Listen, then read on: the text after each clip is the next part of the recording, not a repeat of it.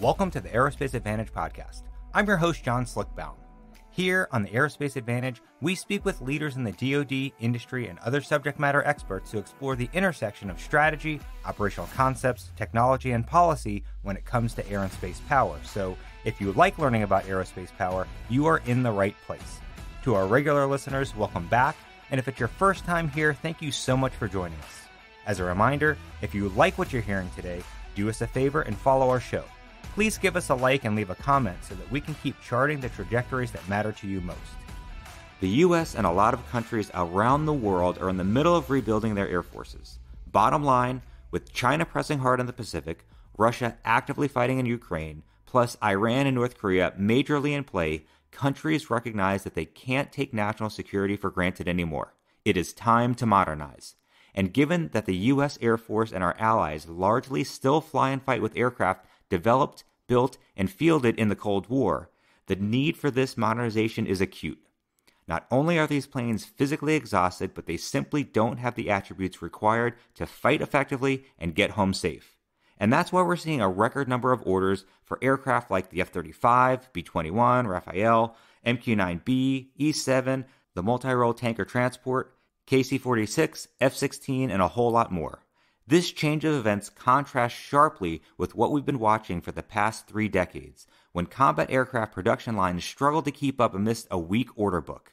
Just look at the F-22, B-2, and C-17. We shuttered those lines at a fraction of what they could have and should have produced because national leaders simply were not prioritizing air power. The same held true abroad with our allies. Commercial aerospace was far more robust in the 1990s, 2000s, and 2010s, with a strong order book resetting airline fleets around the globe. Then came events like 737 MAX grounding, COVID, and the global lockdown, which saw the bottom fall out of commercial aviation. Now, airline and military orders are surging and industry is struggling to meet demand. Everyone wants new aircraft now, but manufacturing lines can only accommodate so much, so fast, especially on the defense side, which is optimized for low-rate, low-volume production. Folks are trying to expand this pipeline, but it's far easier said than done. So that's the focus of this week's episode. We are talking about the folks who literally build the future of air power, the defense industrial base, and learn more about how they view these dynamics, plus get their inputs on how we can ensure production supply can better meet demand. Now, you normally hear about prime companies like Lockheed Martin, Boeing, and Northrop Grumman, and they're really important, but they are only one part of the equation. What we want to focus on today, however, are the companies that build most of the content that a prime manufacturer assembles into what we would recognize as a finished airplane. It's easy to take these firms for granted because they tend to be less visible from an outward-facing perspective, but trust me, they are crucial. We call them suppliers. You can't build an airplane without them, and we can't increase production unless the supplier base is healthy. So the goal of today's episode is to better understand these companies, how they contribute, their strengths, and the risks that are in play. It is clear that we need to produce more aircraft. Our adversaries are not letting up, so we need to better understand what it will take to ensure that we have an industrial base that can make it happen. So to help us explore this topic, we have Richard Aboulafia with us today, and he's a longtime friend of the Mitchell Institute and one of the most knowledgeable aerospace industry analysts in the business, and he's currently serving as the managing director at AeroDynamic Advisory, and that is an aerospace defense management consultancy headquartered in Ann Arbor, Michigan. So Richard, always a pleasure to have you with us. Oh, great to be on. Thanks so much for doing this.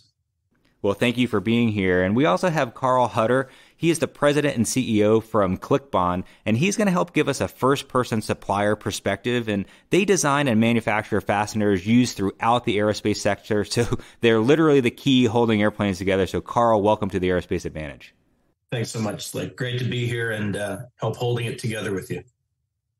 Well, Richard, and I do appreciate the pun there, Karl, but Richard, I try to paint the picture for the overreaching aircraft production challenges that we're seeing right now, but you are the expert. So what did I miss, and how did the weak order books of the 1990s and 2000s, plus the corresponding industry consolidation, really change the ecosystem for suppliers? And I'm going to have you unpack a lot here, but, how do you explain the current surge in demand across commercial and defense? Because I know you have experience in both of the sectors. And, what does this really mean for us to, from a production enterprise that's really just stretched so thin to try to meet its books?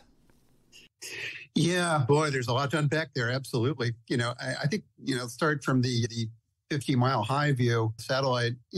Mohammed El-Arian, I believe the chief economist at Allianz, put it best. He wrote a rather influential piece in Foreign Affairs back about a year ago saying, for basically since World War II, the defining condition of the world economy has been inadequate demand, those waning order books you talk about. This is the first time in, that 70, 80 years, whatever it's been, that the problem is really inadequate supply. And that's true for most sectors of the economy, but no more so than aerospace and defense.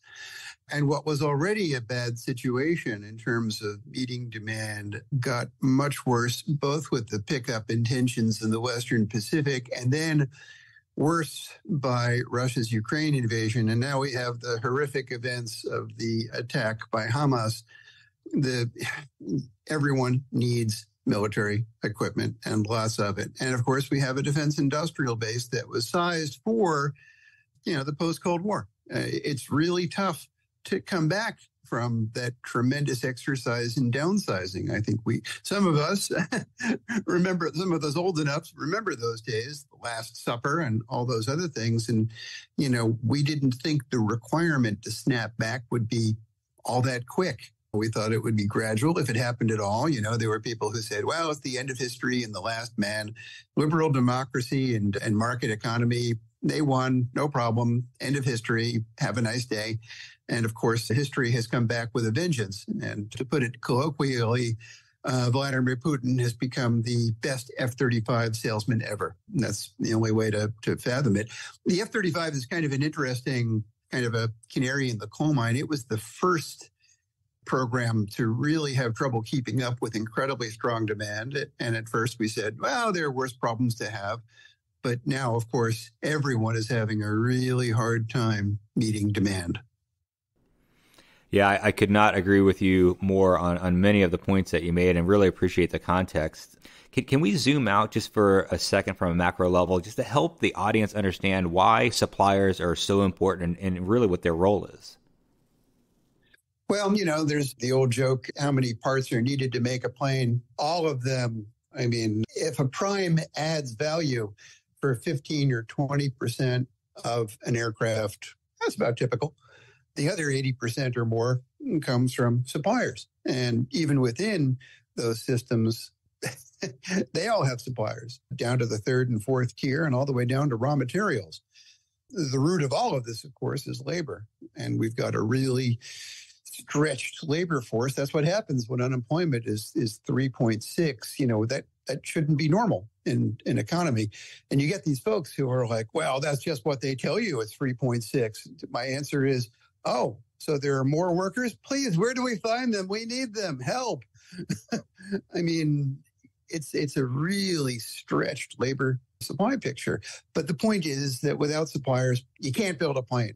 And not only that, but aircraft, I don't want to say they've all kind of come to be the same, but in a lot of sectors that we cover, most of the progress, most of the technological innovation is at the supplier level, not at the prime level. That certainly doesn't discount the great work that primes do, but so much of the performance improvement we've seen in all aerospace systems, civil, military, what have you, a lot of it comes at the supplier level.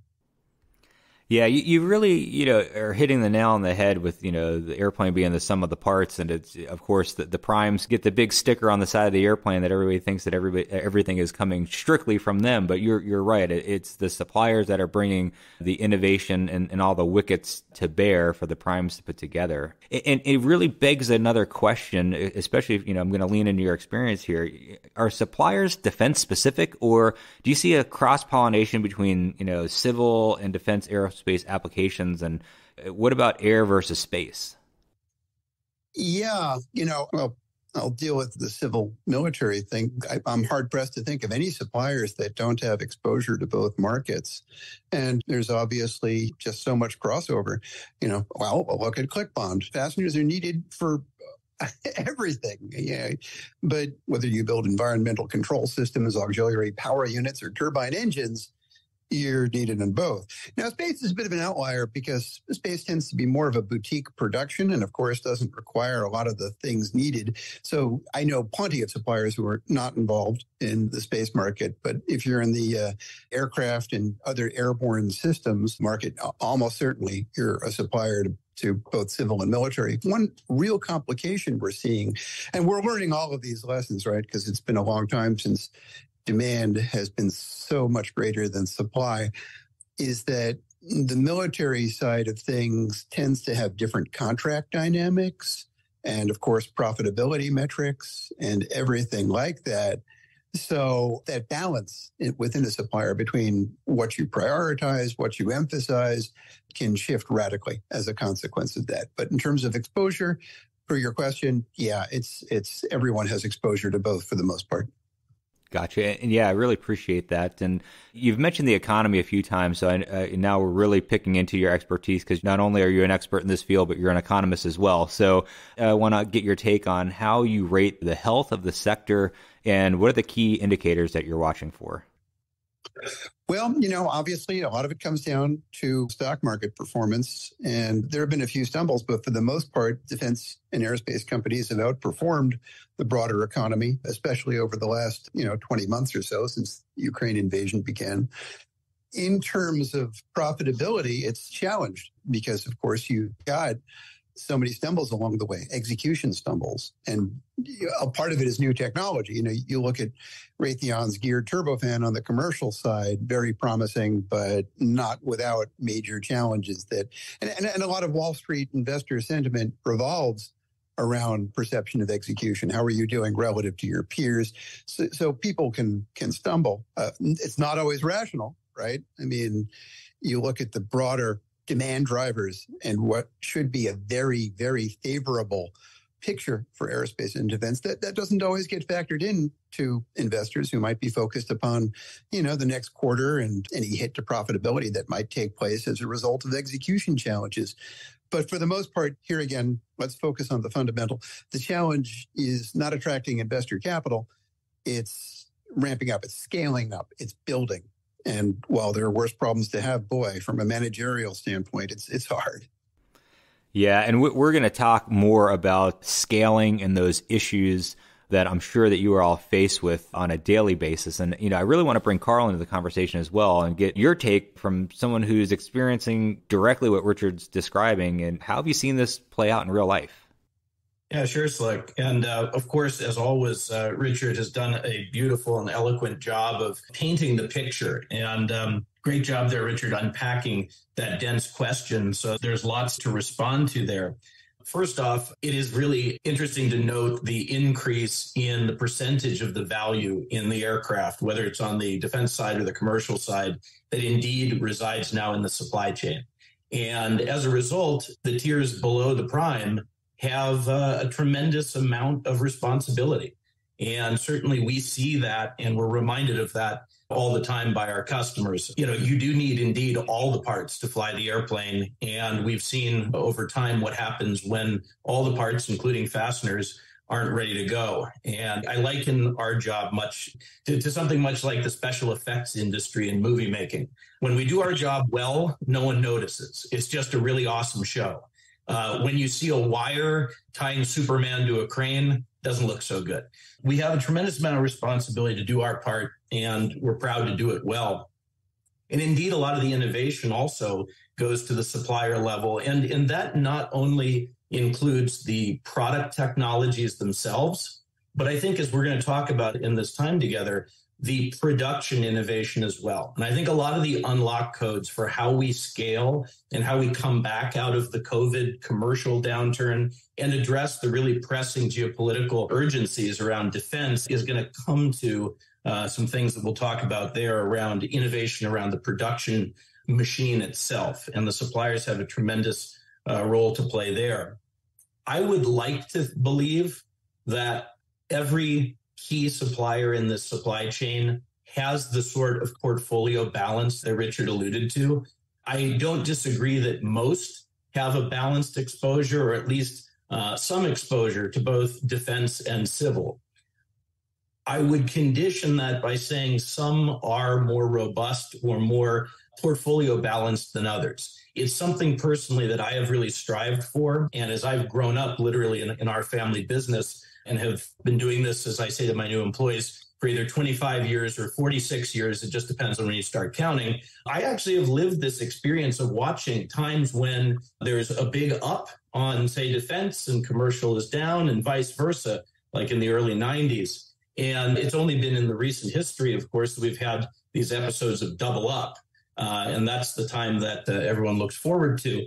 But I think that we are seeing examples of suppliers who have had far more exposure. And I'm going to say not necessarily to a sector, but the one that you really need to watch out for is to a program. So we have these signature programs, and we love them all, be it F-35 or be it F-16 or your favorite single aisle. Okay. But if you build a bunch of capacity on the back of some unique product serving a unique program, you've put yourself as a business at risk. And I would suggest finding your way out of that is not only healthy for you as a business, but really healthy for the supply chain broadly. So I would encourage everybody out there who's, in a position to be out there winning business to recognize the peril of the upside in a certain way. When you catch the tiger by the tail and you've got something that's driving your business to grow, you immediately have to celebrate that and then look at the other side of the question, which is, now, what am I going to use to balance that risk out? So that's a thought on that subject. And just, one other note here really about health in the supply base. This is really a place to put in a plug for the little guy, or at least the little model, whether you're a small or a medium business. I genuinely believe that the aerospace and defense sector really favors the business model and the investment model of the private business, and maybe even the family-owned private business. And I'm not just saying that as a family-owned private business guy. Where I'm going is, this is a long cycle industry, and it's one where all benefit from the ability to make longer-term investments. And we're going to talk about, I think, things like stability in the forecast and in the budgets on the defense side that are going to be very helpful here.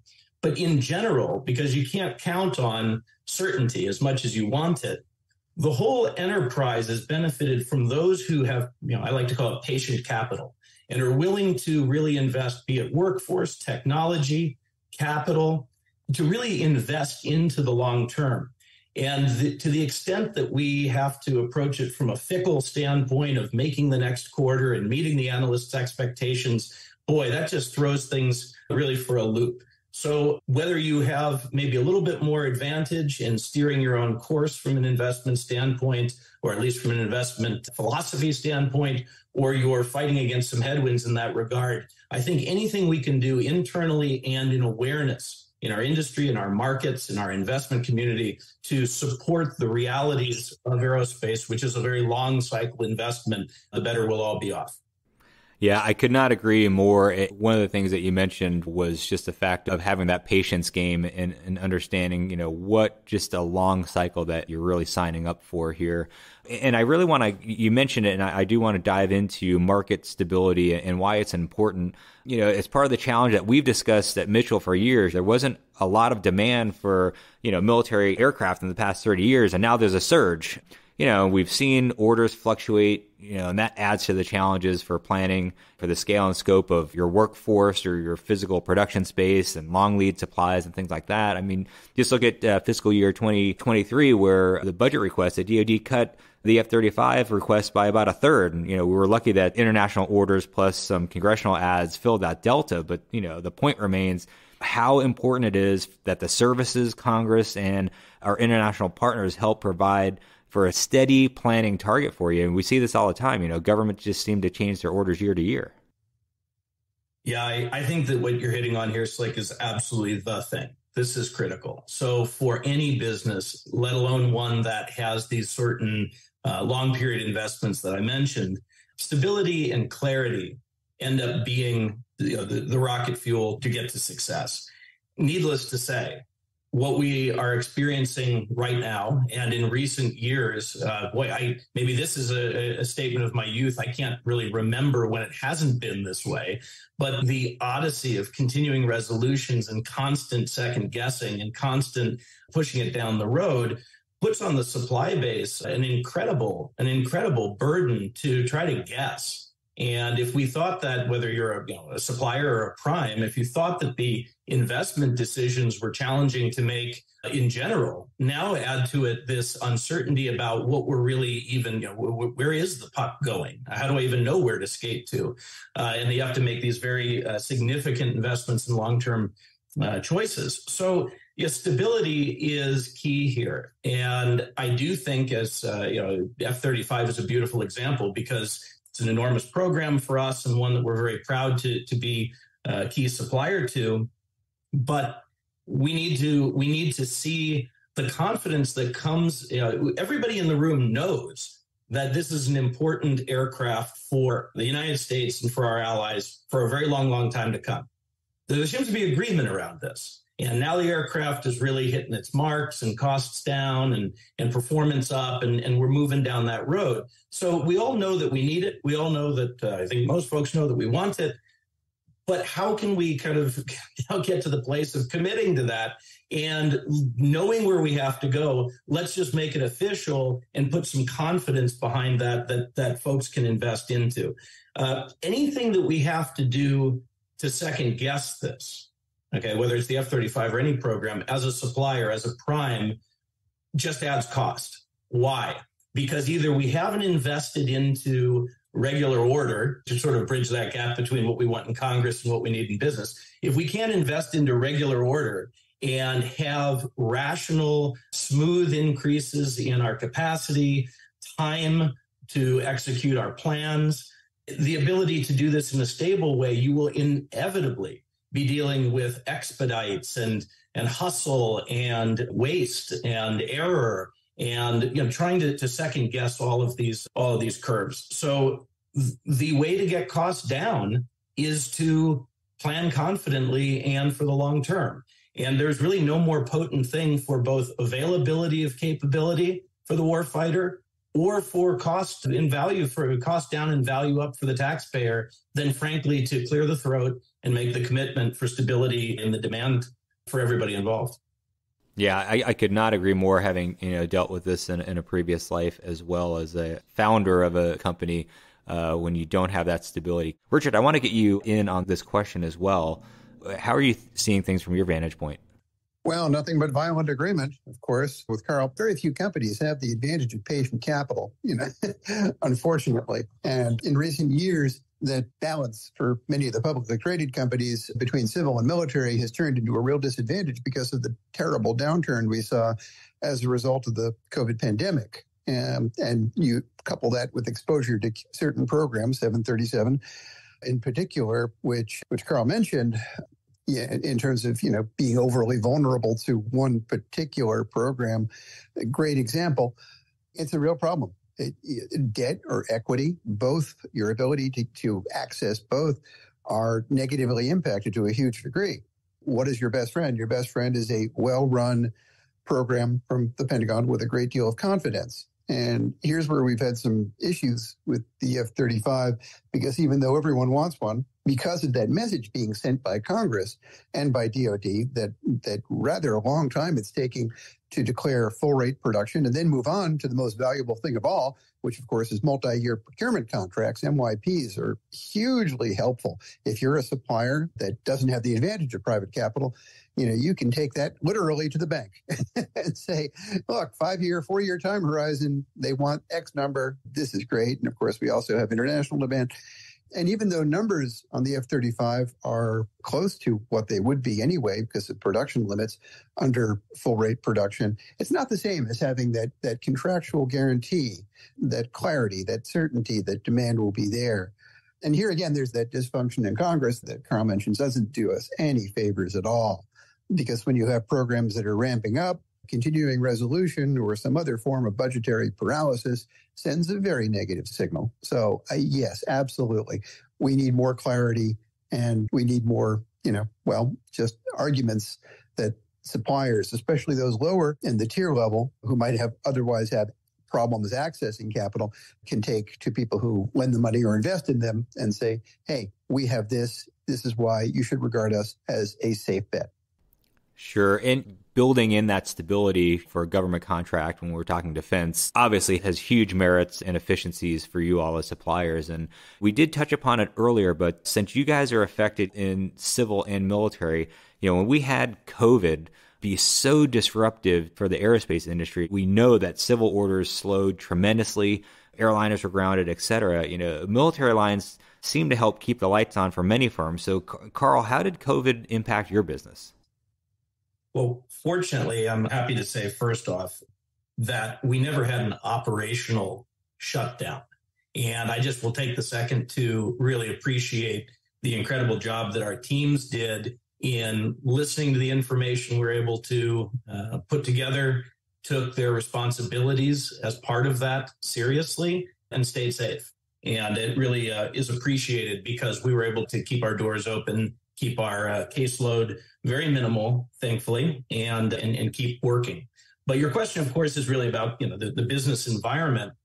And I think it goes back to speaking to the way you framed the question about the importance of portfolio balance once again, because indeed we did see, not surprisingly, the commercial side of the business go to ground in a disproportionate way to the military side of the business. Interestingly enough, 2022 was our quote unquote COVID year, which is interesting because it really speaks to the market timing or the supply chain timing and a sense of what's out there in the pipeline and sort of where pockets of inventory are and sometimes how they take time to burn down and how many different levels there can be in a supply chain that really decouple, to just hit quickly another subject, that decouple the knowledge of what to produce and when at the supplier OEM level from where the demand signal might be. And we're going to touch on that, I think, in a bit, but that question of what really changes the game in terms of being efficient.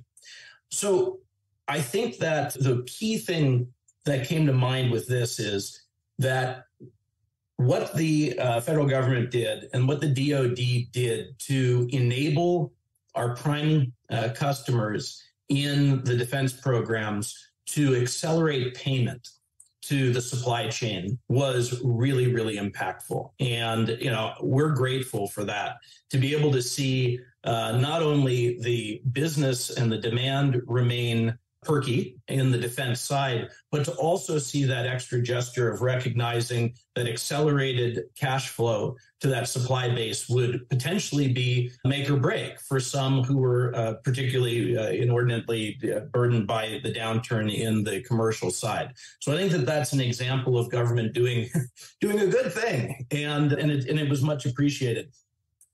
I actually think, and I've said this in a few forums, I think the thing to pay attention to, as much as we were concerned about where suppliers might fail on the way down, meaning as the commercial sector in particular drew down during and right after COVID, there wasn't as much supplier failure as I guess I might have thought. And Richard, I'll be interested in your thoughts on this. But where the concern is as we now go up the backside, who's going to be able to or is going to be interested in participating in the upside. This all came at an interesting time, which is, generationally, we have a lot of family businesses where folks had to make a decision. Are we going to push the chips back in again? Or maybe is it time to call it a day? Because the ramp back up requires so much in terms of capital investment that you may have sloughed off capacity to maybe make ends meet during the downturn. You've laid off talent. How do we get it back? Can we get it back, whether it's at company X or whether it's even in the sector? And so I think there are going to be a lot of challenges with the ramp back up, as excited as we all are to see it. I think that there may be actually more departures or ricketiness that's seen on the way up than there was even on the way down. Yeah, that's an incredible perspective, and you're right. I mean, that is the challenge, the ramp-up piece, and that's a lot of the unforeseen issues that came out of COVID and all of this. Really insightful, and I appreciate that. And Richard, I want to ask how you look at this period of history, the slowdown in airline orders allowed, some firms to double down on their military order book. But now that, both are strong, things are just tight, essentially given a dual surge, if you will. Yeah, I cannot agree more with Karl. It's absolutely essential to understand a bit of history here. You had this period of time over the last decade where suppliers were viewed as a fantastic opportunity for a margin grab by the primes, particularly in the commercial world, particularly Boeing, with Partnering for Success and other initiatives designed to grab profit. They survived that. And this is a point made by my co-managing director, Kevin Michaels. He authored a wonderful piece talking about the sort of evolution of pain. Anyway, then came the 737 MAX shutdown, and then came COVID-19. Suppliers had been through the ringer. And as Karl said, I would have thought that a lot of the supply chain would be a radioactive cindering heap coming out of the pandemic, but they did everything they could to survive. That meant laying off people. That meant building up lots of debt, meant selling anything that could be sold. They survived. And now, as he says, on the upside, this is going to be challenging. Getting those people back, dealing with that debt burden, all of those things are major challenges for the supply chain. And that's why the ramp is going to be a lot more challenging than, in some ways, than the downturn. I tend to think we'll come through. That is to say, we'll, find a way, because frankly, the opportunities are there. I sort of have the hope that one day maybe there'll be a bit of slack in other parts of the economy and people will say, well, there's always aerospace, that's more resilient, and they'll be able to prioritize capital and labor and whatever else for our beloved industry. Nevertheless, this is an unusual problem to be having, accessing the resources needed to make the ramp. Well, gentlemen, we've really talked about the hit that COVID-19 has had on the industry, and of course the human capital side of the house, which will always be a challenge. But I really want to focus for a minute here on materials, because in preparing for this episode, a lot of the experts that we reached out to highlight the challenges. They're seeing securing enough raw materials to keep up with demand in certain areas as one of the long poles in the tent. So obviously ties to supply chains factor everyday Americans. We're seeing this in our lives everywhere that we turn. So can you provide us some thoughts specifically how this affects you all? And we'll get started with Karl and then go Richard. Okay. So the raw material question is a real one. And I'll just sort of use an example from our neck of the woods in particular. A286 high nickel stainless steel is the bread and butter material that most aerospace fasteners and other mechanical hardware rely on in whatever form it may come, bar, wire, strip. And there are only a couple of mills globally that are accessible for manufacture of this product, particularly if you're doing that in a U.S. defense context under the DFARS. So the acute supply or shortage of supply of materials is very, very real. And that's just using one example there. I think that it's going to be a reality that the only long-term solution for is increased capacity. And in some of these cases, those are billion-dollar investments on somebody's part to make that happen. And it ties to a bunch of other incentivization and regulatory relief to even make that capacity available. And that's if you start planning to build it now, and then you might have it in the better part of a decade. In the short term, it's going to really require efficient utilization of the not only talents, as we talked about before, which is a shortage, but now materials that are going to be available to us as a supply chain and as an industry. So, for example, as the commercial side of the house comes rocketing back with confidence, and we're seeing single aisle production at both Boeing and Airbus, heading past where it was and into the 70s a month. This is an example of getting on the game and getting on the stick. Now, what's happening, unfortunately, on the defense side is, we talked about a little earlier, that uncertainty and that lack of conviction and clarity. And I'm warning our defense programs about this, is putting them at the back of the line. And that's a really unfortunate thing, because you've got all of this confidence pushing in, subscribing material that is, it is a non-growing pie.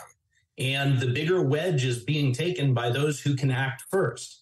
And that seems to be the commercial sector right now. And it does give me concern as to where we're going to be in terms of availability to support not only the programs that are in action right now, but all of the incredible capability from Gen 6 to CCAs to all of the great product that we're going to need to protect ourselves for the next decades. I'm not exactly sure where the material is going to come from if we can't get clearer signals. And we're going to need to use, as I say, better information throughout the supply chain to allocate what we have most efficiently. Richard, did you have any thoughts on that one? Oh, absolutely. It's clearly a key limiting factor, as Karl says, right after labor and maybe right with labor. And there are big changes coming in engineered materials, but also raw material requirements. But don't neglect the geopolitical perspective on this. You look at a lot of rare earths, a lot comes from China. You look at a lot of titanium, both the sponge raw material titanium and the milled product. A lot of that comes from Russia and other dangerous neighborhood countries. This is all a big challenge. And I sometimes think that, per Karl's comment, that yes, more is needed, big investments in capacity to produce more of this, that maybe we need some kind of public-private partnership here. Because I think the reason you might not invest in, say, additional milled capacity for titanium is that you're afraid Russia will come back online and they'll undercut you and destroy your investments because you won't ever amortize what is effectively a very capital-intensive decision. Maybe the way forward is to simply say, okay, private sector working with government works to guarantee X years of purchase of product from this new investment at X price, thereby guaranteeing that it will be paid back with the rationale that it's national security. Basically, we shouldn't be so dependent upon these dangerous providers of important material. So I think some innovative thinking is definitely required here to increase the industrial bandwidth that's so dependent upon not just exotic, but all kinds of materials that'll be needed to execute on new generation programs.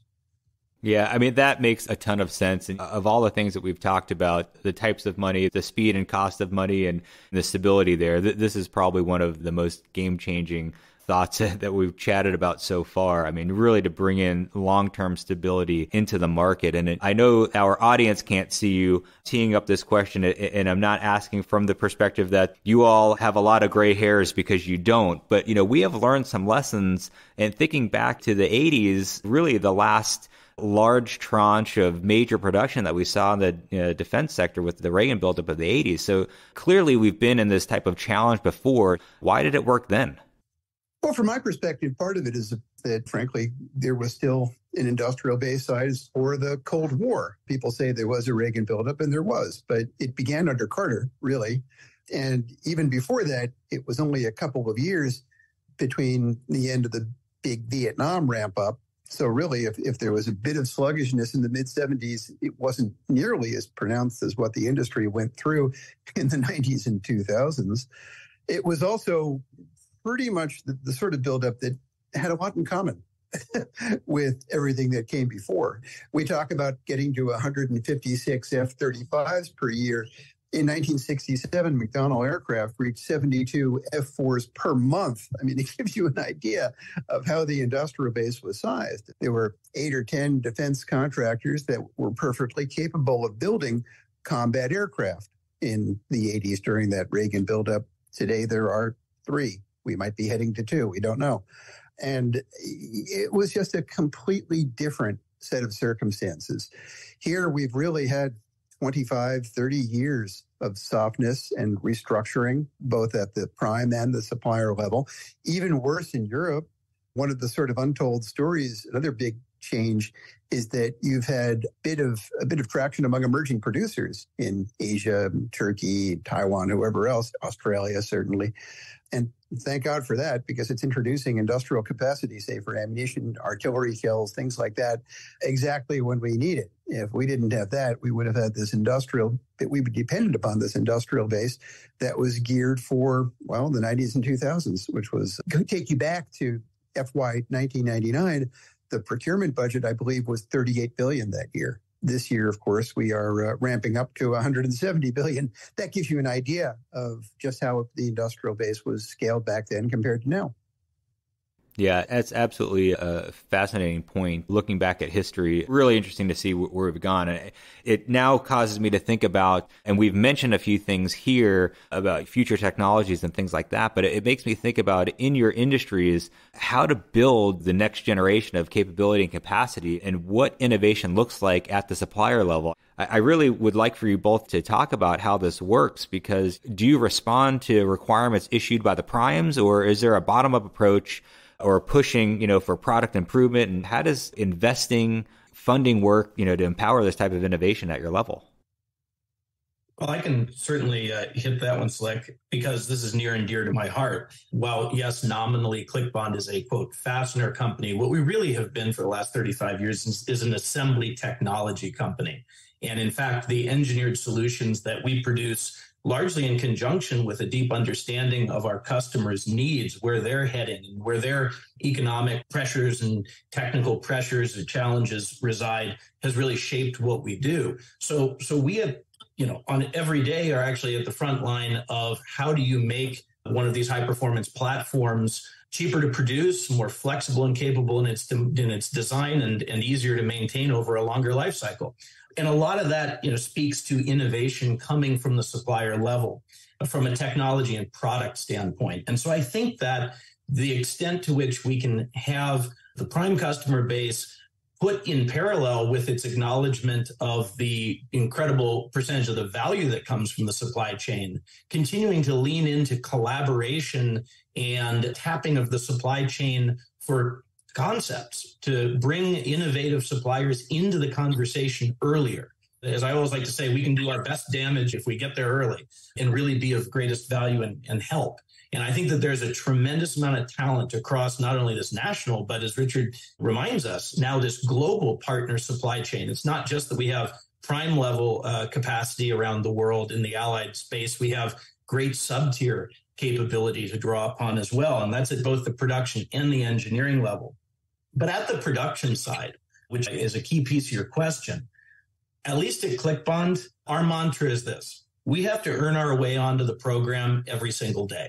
So we're not waiting to be told, hey, you got to spiff up the value proposition here. We get it. And that's really what we're driving to do within our, not only our product technology and offering new ideas. Hey, if we make this tweak, I think we can deliver an answer here and try to anticipate those things and be useful. But in the actual production and execution of the book of business that we've been lucky to earn, we're constantly looking at proactive ways to drive improvement there. And I would suggest that the supply base should be trusted a little bit more in that regard, if I may say so. There seems to be a general tone of watch out for industry, or else they'll take too big of a slice for themselves. I really don't think that that is the attitude. And I think the more that we can, especially on our defense programs, lean into the supply base as a loyal, invested, trusted partner and have transparent conversations about where things are going and where there are challenges is going to be the best way to unlock the capability and the genuine patriotism and passion of our supply base to support the warfighter. Awesome. Richard, anything to add on that one? Well, here again, you see the advantage of patient capital because I think for a lot of suppliers, even though I'm sure their heart is in it from a patriotic standpoint, sometimes there are limits to what they can invest by way of independent research and development because of investors, particularly not to single out activist investors, but, there is the broader dynamic of investor concerns. And the need to say, here's the business case for investing in this new technology, and it's got to be ironclad, right? And that's why IRAD as a percent of revenue has been, steadily declining in the defense industry for some time. But yeah, the better run companies will indeed identify opportunities for improving the technology they offer, both in terms of rejuvenating existing platforms and, of course, securing positions on new platforms. And again, the system still works well enough that we can say with confidence that an awful lot of the innovation that you see in defense does indeed come from suppliers. And Richard's point is well taken. I do not want to sound Pollyanna here about that reality because the investment has to come from the supply base itself. And that IRAD conviction is hard to make in any investment concept, public, private, PE, family, whatever it may be, if you don't have that confidence in where we're going. And so that brings us back to that sort of clarity and stability we spoke of earlier. Just to sort of quickly follow on to that, I think we're all haunted. Those of us who have those gray hairs, we remember the late 80s and early 90s, and you look at what's driving this tremendous uptick in defense spending right now, it could go away. And I won't be crying if peace breaks out. I'll be a very happy man. But on the other hand, from an investment standpoint, you have to be mindful that if you don't have some clarity on requirements, there is the possibility that somehow the strategic situation completely changes, the rug is pulled out from under you, and everything you've done comes to naught. Yeah, well, Richard, you couldn't have teed me up to my next follow-up question any better than that because, as we often say, the enemy has a vote, and we're finding ourselves in a time of renewed peer competition. I would argue, one from a technological standpoint that we haven't seen before. Look at the likes of China, Russia, and what's going on in North Korea and Iran. So obviously we just can't continue to churn out existing designs. And you had mentioned, think about if you're a young engineer, any of these supply companies would be the really exciting places to go, because when we think about things like CCAs or new UAV classes and things like that, obviously you guys are on the leading edge, but it's a tough place to be because you don't know if you're going to invest a bunch of time in innovation that will then go to a prime contract or something like that. So could you quickly touch on that? Because I know that we are getting tight on time, but I really want to understand, especially for those that are seeking to enter the aerospace market, it seems like one of your companies would be the way to go. Sure. So, as we look at how to make those investments, there's some things that look, I don't think that we are actually ready, and it may not to take Richard's traditional position as the pessimist, but we are not ready. We are not ready as a U.S. supply base to face the outbreak of any one or more of the major scenarios that, especially in combination, we could be unfortunately facing over the coming decade. And yeah, I would love for peace to break out as well, but we need to be prepared. And so there are some things that, when we talk about that innovation and simply being ready to deliver against the needs, it's going to take investment. And that investment kind of needs to start yesterday. What do we need to do, or at least what should we not do to discourage such investment? Well, one of them I got to pick on here is the treatment of R&D, investment from a tax standpoint and an expensing standpoint right now. So as if it wasn't bad enough to cripple industry by not renewing the R&D tax credit, we now have this R&D amortization concept that is further disincentivizing these investments at exactly the time in the history of the sector, as we've been talking about, where we need to make an increased investment, not only in technology innovation, the R&D you tend to think of, but production innovation as well. We have limited materials. We have limited workforce. So what do we have to do? We have to invest in the techniques, the production capabilities, the automation, the material science, the on and on, information technology, operational technology, the 4.0, manufacturing 4.0 things, to be able to wring out every bit of capability from the resources, workforce, CapEx, materials that we have.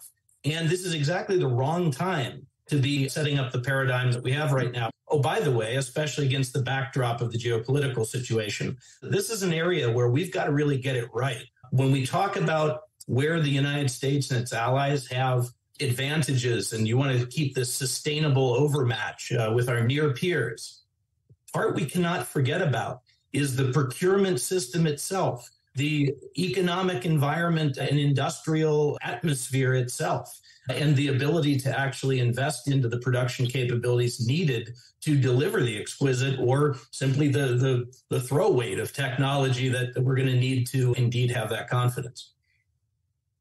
From my standpoint, well, I've never had the pleasure and challenges of running a company myself. I can tell you, just looking at history, that's certainly borne out. A friend of mine who was a defense contracts attorney used to say that defense contract attorneys won World War II. And of course, he meant that semi-jocularly. But when I challenged him on the rational underpinnings for it, he said, very simple. A lot of the weapons improvement that took place in a real-time basis during World War II was enabled or accelerated by contract terms that allowed for this sort of thing to happen and be reimbursed in real time. Companies would make investments in design changes and whatever else, and were guaranteed it wouldn't put a crimp in production, and they wouldn't have to be requalified or whatever. It would simply go straight ahead.